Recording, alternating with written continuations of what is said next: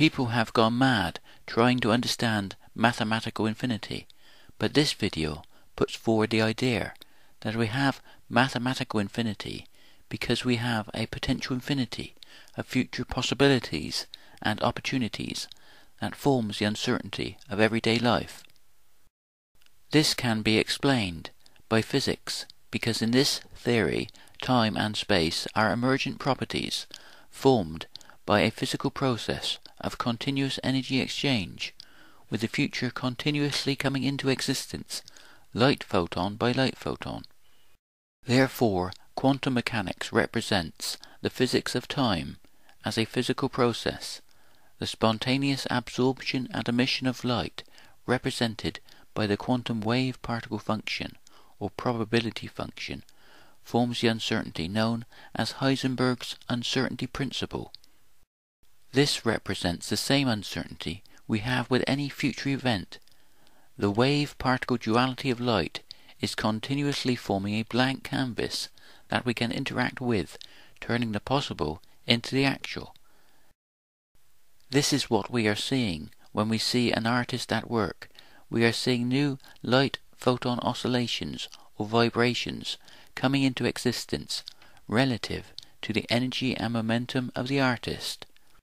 In this theory, the individual is an interactive part of creation, and because the photon is also the carrier of the electromagnetic force, electrical potential is linked to our future potential, with electrical activity in the brain representing the most advanced part of this universal process.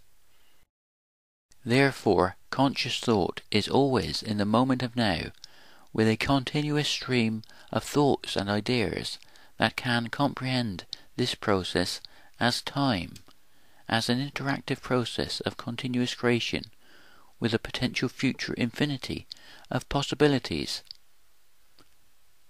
This theory can explain the paradoxes of infinity, because we have a process of continuous creation that we see and feel as time, but has the geometry of space-time. A mathematician will interact with this universal process, continuously forming his or her own space-time geometry. Therefore, it is only logical that he will be able to divide that geometry into infinitely smaller parts as time unfolds. The universe is dynamic and expanding, and this forms the infinities of human mathematics. In this diagram, we have infinity between the whole numbers 1 and 2. The finite part of this series can be made as close as you like to the whole number 2, but will never actually reach it. This infinity between each whole number must represent something fundamental in the structure of our universe. Aristotle's idea of something being potentially infinite went some way to explaining this, but only a deeper understanding of time as a continuous process forming the geometry of space-time with a potential infinity of future events can give us a total explanation. The mathematician George Cantor found a structure to infinity. He found that you could build up a never-ending tower of larger and larger infinities from below, but he realized that infinity could not be approached from above. The more we depart from zero and approach greater and greater numbers, the more we depart from infinity.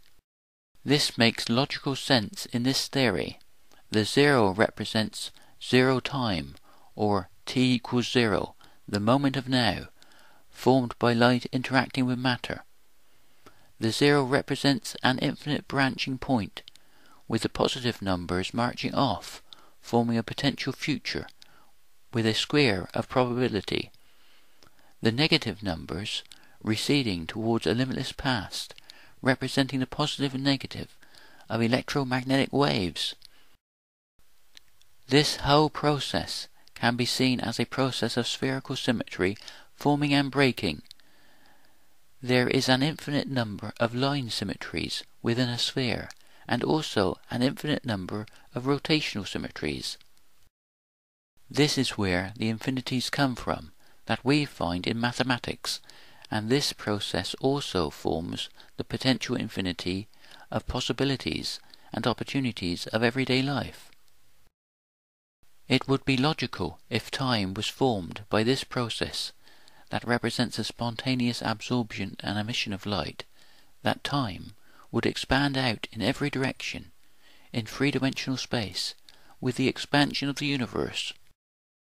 But this is not what we observe. Time is two-dimensional, with a past and future, and a timeline forming an arrow of time that modern physics cannot explain. This line symmetry is formed because when the light comes in contact with matter, it forms a photon-electron coupling, forming the magnetic moment or dipole moment. This forms matter-antimatter annihilation in just one direction, forming the arrow of time within that reference frame. When the spherical symmetry is broken, it forms spiral symmetry, forming the imperfect spiral symmetry that is visible in nature as the Fibonacci spiral. Because the process is universal, intelligent life will form its own broken symmetry out of this process, forming its own future relative to its energy and momentum of its own actions. In this theory, creation is truly in the hand and eye of the beholder. Please subscribe and rate. It will help in the promotion of this theory that changes our view of the universe and our place within it.